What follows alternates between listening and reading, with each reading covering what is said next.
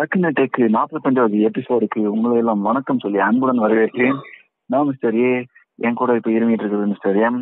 உங்களுக்கு இன்றைய டெக் நியூஸ்களை டக்குன்னு ஆரம்பிக்கிறது இருக்குது. என் கேவலமான வாய்ஸ் இன்னைக்கும் கேவலமா தான் இருக்கும், ஏன்னா இன்னும் த்ரோட் பெயின் சரியாகல. ஆமா.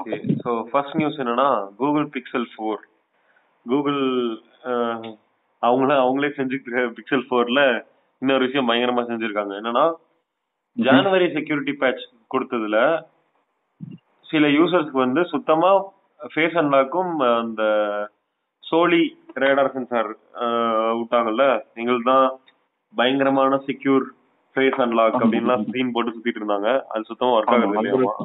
கண்ண மூடிட்டு இருந்தாவே அன்லாக் ஆயிட்டு இருந்துச்சு. அதேதான் லான்ச் பண்ண புதுசுல. ஸோ அது வந்து இப்போ ஜனவரி செக்யூரிட்டி பேட்ச் விட்டதுல அது ஒர்க் ஆகாம போயிடுச்சு. எல்லாருக்குமே இல்ல, சில யூசர்ஸ்க்கு மட்டும். ஆமா, அது கூட ரீசெட் போன் பேட்ச் ரீசெட்லாம் பண்ணா கூட இன்னும் ஒர்க் ஆகாம தான் இருக்குன்னு சொல்லிட்டு இருந்தாங்க. ஆமா ஆமா, அவங்க போன்ல சொல்லி இந்த மாதிரி இந்த ஒரே ஃபீச்சர் அதுதான், கேமரா தவிர்த்து பார்த்தா அதுவும் செஞ்சுட்டாங்க. ஆமா, அதையும் செய்து விட்டார்கள். ஆப்பிள் ஐபோன்ல வந்து ஐபோன் 9 அப்படின்னு சொல்லிட்டு இருக்காங்க. ஐபோன் 9 அப்படின்னு சொல்ற ஒரு டிவைஸ், அதுக்கு பேர் இன்னும் கன்ஃபார்ம் ஆகல. அதனால இவங்களா இப்போ சும்மா இப்போதைக்கு வச்சிருக்க பேர் தான் 9. அது வந்து லீக் ஆயிருக்கு, அதோட ஃபுல் ரெண்டர்ஸ் எல்லாமே. அது பாத்தீங்கன்னா ஐபோன் 8 மாதிரியே அப்படியே இருக்கு. ஓகே ஓகே, அப்படியே ஐபோன் 8 மாதிரி பழைய அதே டச் ஐடி, அப்புறம் பின்னாடி வந்து அதே சிங்கிள் கேமரா, எல்லாமே அப்படியே கிட்டத்தட்ட இருக்கு. ஆனா என்ன சொல்றது, போனோட டிசைன் லாங்குவேஜ்னு பாத்தீங்கன்னா இந்த சுத்தி இருக்க ரவுண்டட் எட்ஜஸ் அதெல்லாம் பாத்தீங்கன்னா இந்த ஐபோன் 11ல எல்லாம் எப்படி இருக்கோ, இந்த சைடு சாம்பர் எட்ஜஸ் எல்லாம் எப்படி ரவுண்டடா இருக்கோ அந்த மாதிரி இருக்கு. ஓகே, லீக்ஸ் எல்லாம் பாக்குறதுக்கு ரொம்ப ஆத்தென்டிக்கா தான் இருக்கு. ஸோ இதுதான் ஃபைனல் ப்ராடக்டா இருக்கும்னு என்ன சொல்றது, நிறைய பேர் நம்புறாங்க. மார்ச்ல எப்படி இருந்தாலும் ரிலீஸ் பண்ணிடுவாங்க. மேபி இந்த ரீவேம்ப்டு லைன் ஆஃப் ஐபேட் ப்ரோஸ் எல்லாம் இருக்கு இல்லையா, இந்த ட்ரிபிள் கேமரா கூட வச்சு ஐபேட்லாம் வரப்போகுது இல்லை, அந்த ஐபேட்ஸ் கூட இந்த போனும் வந்து ஒரு பட்ஜெட் செக்மெண்ட்ல ஆப்பிள் விட்டாலும் விடுவாங்க. பட்ஜெட் செக்மெண்ட்னா பாத்தீங்கன்னா ஒரு $450 to $500 இருந்து ஸ்டார்ட் ஆகும் மாதிரி. ஆமா ஆமா, இந்தியாவுக்கு வரும்போது 50,000 ஒன்லி. ஆமா ஆமா, இருக்கும். ஆனா கேமராவும் பாத்தீங்கன்னா கொஞ்சம் பெருசாவும், கொஞ்சம் நல்லா இந்த கேமரா பம்ப் கொஞ்சம் பெருசாவும் இருக்கு. ஸோ இது வந்து எனக்கு இதுலயும் இம்ப்ரூவ்ட் லேட்டஸ்ட் கேமரா யூஸ் பண்ணியிருப்பாங்க அப்படின்னு நம்பலாம். கண்டிப்பா இருக்கும்னு நினைக்கிறேன். ஆமா, அதாச்சும் லேட்டஸ்டா இருக்கும் இல்லையா, ஐபோன்னா கேமரா நல்லா இருக்கும் அப்படின்றது அவங்களுக்கும் ஒரு இதுதான். ஆமா ஆமா. ஓகே ஓகே, அடுத்த நியூஸ் என்னன்னா, ஜியோ வந்து நம்ம பார்த்திருந்தோம்ல, வாய்ஸ் ஓவர் வைஃபை, அதாவது விவோ வைஃபை, நமக்கு டவர் இல்லைனாலும் வைஃபை இருந்தா அதுல வந்து நமக்கு கால் வரும் அப்படிங்கிற மாதிரி ஒரு ஃபீச்சர் பத்தி பேசிட்டு இருந்தோம்ல.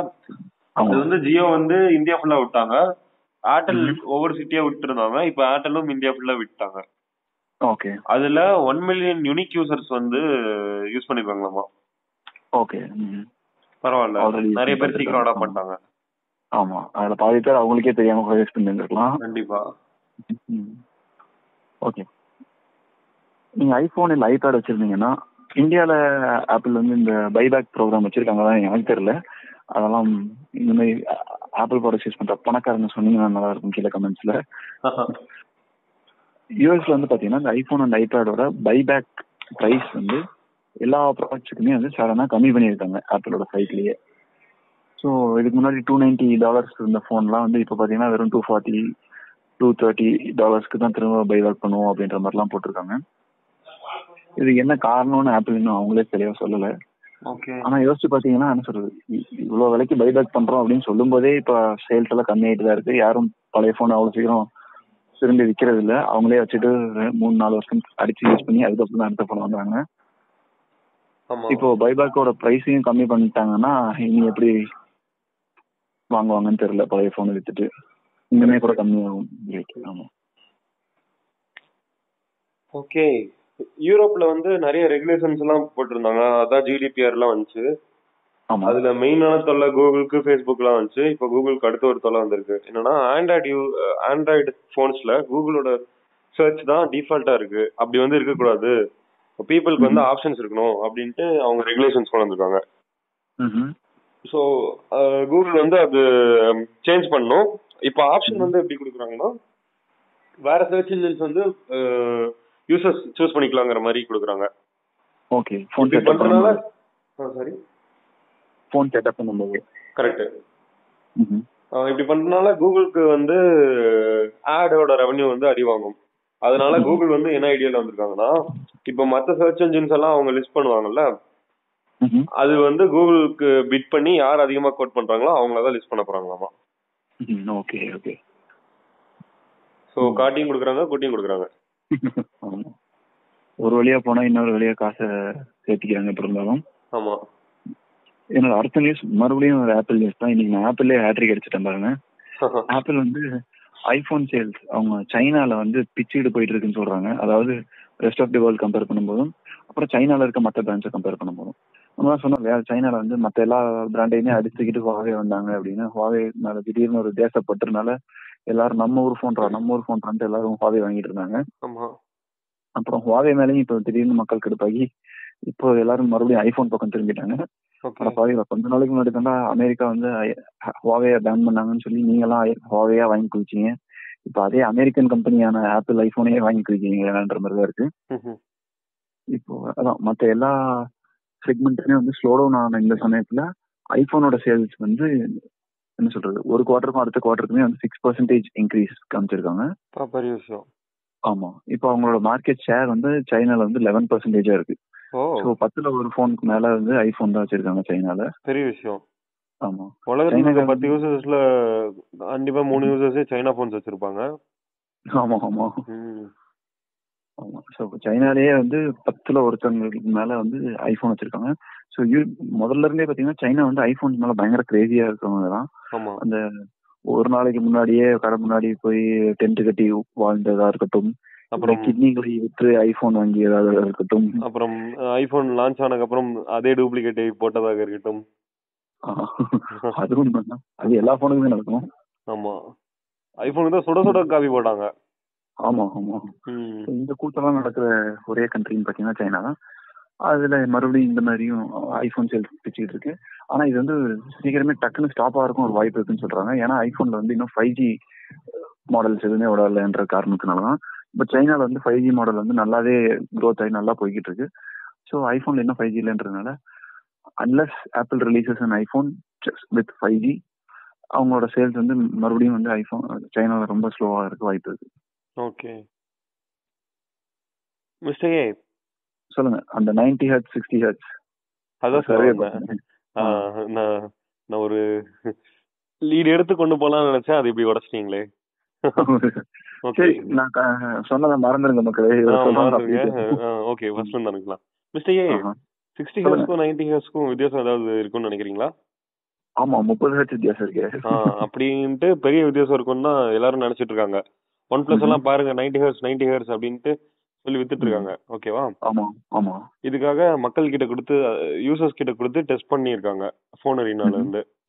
ஓகே. அதாவது அவங்க கையில 2 போன் ஒரே மாடல்ல இருக்க போன் கொடுத்துட்டு ஒன்னுல வந்து 60 ஹெர்ட்ஸும் இன்னொன்னு 90 ஹெர்ட்ஸும் கொடுத்துட்டு இதுல டிஸ்பிளேல ஒரு சேஞ்ச் இருக்கு என்னன்னு கண்டுபிடிங்கன்னு மட்டும் சொல்லிருக்காங்க. ஓகே. அந்த மாதிரி 15 டிஃபரெண்ட் யூசர்ஸ் கிட்ட கொடுத்து டெஸ்ட் பண்ணிருக்காங்க. அவங்க கிட்ட ஸ்மூத்னஸ் அந்த அப்படின்னு மென்ஷன் பண்ணாம டிஸ்பிளேல ஏதாவது சேஞ்ச் இருக்கான்னு மட்டும் கேட்டிருக்காங்க. அதுல 15 பேர்ல 13 பேரு அம்மா சத்தியமா எந்த வித்தியாசமும் தெரியல அப்படின்னு சொல்லிட்டாங்க. ஓகே. அதுல 2 பேர் கம்பேர் பண்ணி பார்த்தேன். ஆமா சைடு பை சைடு கம்பேர் பண்ணி பார்த்தேன். அப்புறம் அதுல 13 பேர்ல மீதி இருக்க 2 பேரு ஒருத்தர் வந்து 90 ஹெர்ட்ஸ் கொஞ்சம் ஸ்மூத்தா இருக்குன்னு சொல்லியிருக்காரு. இன்னொருத்தர் 60 ஹெர்ட்ஸ் ஸ்மூத்தா இருக்குன்னு சொல்லியிருக்காரு. அதையும் போட்டு உடைச்சோம். ஒரே ஒருத்தங்க கரெக்டா சொன்னா அதையும் வந்து பேலன்ஸ் பண்ணிட்டு போயிட்டான். அதேதான். ஓகே. அப்போ உண்மையிலே 60 ஹெர்ட்ஸ்க்கும் 90 ஹெர்ட்ஸ்க்கும் அவ்வளவு பெரிய வித்தியாசம் இல்ல. அது வந்து வெறும் மார்க்கெட்டிங் கிமிக் தான் சொல்றீங்க. ஆமா. உண்மையான வித்தியாசம்னா 120 ஹெர்ட்ஸ் தான். ஆமா ஆமா. ஓகே. அது வரைக்கும் நமக்கு ஸ்க்ராலிங் பண்ணி பார்க்கும்போதெல்லாம் டெக்ஸ்ட் இந்த இமேஜஸ் எல்லாம் ஸ்மூத்தா மூவ் ஆகுற மாதிரி இம்ப்ரெஷன்லாம் பெருசா டிஃபரன்ஸ் இருக்க போறது இல்லைன்னு சொல்றீங்க. ஓகே. நான் சொல்லப்பா டெஸ்ட் பண்ணியே கண்டுபிடிச்சிட்டாங்க. ஆமா 90 ஹெர்ட்ஸ் வாங்குங்க, தப்புன்னு சொல்லல. அது கெட்ட ஃபீச்சர்னு நாங்க சொல்லல. ஆனா 90 ஹெர்ட்ஸ் ஒரு ஃபீச்சரா மதிச்சு அதுக்காக இம்பார்ட்டன்ஸ் கொடுத்து எந்த டிசிஷனும் எடுக்காதீங்க, அவ்வளவுதான் சொல்றோம். அதேதான். ஓகே. இப்போ குரோம் ப்ரௌசர் ஃபோன்லயும் யூஸ் பண்றவங்களுக்கும் சரி சிஸ்டம்ல யூஸ் பண்றவங்களுக்கும் சரி ஒரு நல்ல விஷயம் என்னன்னா இன்னொரு அப்டேட் அனௌன்ஸ் பண்ணியிருக்காங்க. இது எப்படின்னா நம்ம நிறைய வெப்சைட்ஸ் பார்த்துருப்போம். வெப்சைட் ஓப்பன் பண்ணோடனே வந்து do you want us to send notifications from this website அப்படின்னு கொஸ்டின் மார்க் கேட்கும். அது வந்து மொத்த பேஜையுமே பிளாக் பண்ணிக்கும். நம்ம அதில் வந்து நோ தேங்க்ஸ் அப்படின்னு கொடுத்ததுக்கு அப்புறம் தான் நம்ம ப்ரொசீடியே பண்ண முடியும் அப்படின்ற மாதிரி ஒரு பாப்அப் நோட்டிஃபிகேஷன்லாம் வருது இல்லையா? இந்த நோட்டிஃபிகேஷனை வந்து என்ன சொல்றது, அப்படியே கொஞ்சம் கொஞ்சமா சைலண்டா பேக்ரவுண்டுக்கு போற மாதிரி மாத்துற மாதிரி அப்டேட் விட்டுருக்காங்க இந்த ப்ரௌசர்ஸ்க்கு. இது எப்படின்னா அந்த பேஜ் நீங்க ஓப்பன் பண்ணோடனே உங்க மூஞ்சி முன்னாடி வந்து பளிச்சு நிக்காம நீங்க ஸ்க்ரால் பண்ணும்போதோ இல்ல வேற ஏதோ ஆடு கரெக்டா வரும்போதோ அதுக்கு மேலேயோ இல்ல அந்த மாதிரி சின்னதா மாத்தி கொண்டு வந்து கொடுக்க ப்ரெசென்ட் பண்ற மாதிரி பண்றாங்க. எதுக்காகனா என்ன சொல்றது, யூசர்ஸோட ட்ரெயின் ஆஃப் தாட் அப்படின்னு ஒன்று சொல்லுவாங்க.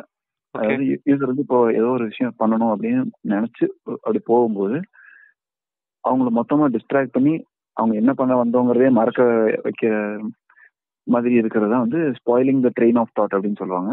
ஓகே. இந்த மாதிரியான பாப்அப்ஸ் வந்து அந்த ட்ரெயின் ஆஃப் தாட்டை ஸ்பாயில் பண்ற மாதிரி இருக்கிறதுனால ஆண்ட்ராய்டு வந்து கூகுள் வந்து இந்த மாதிரி ஒரு அப்டேட் கொடுத்துருக்காங்க க்ரோம் ப்ரௌசர்ஸ்க்கு. சிஸ்டம்லயும் சரி ஃபோன்லயும் சரி. ரொம்ப நல்ல விஷயம். ஆமா. இன்னைக்கு டெக் நியூஸும் டக்குன்னு முடிஞ்சிருச்சு. நம்ம நாளைக்கு சந்திப்போம். நன்றி, வணக்கம். ஓகே, நாளைக்கு பார்ப்போம். டாடா, பை.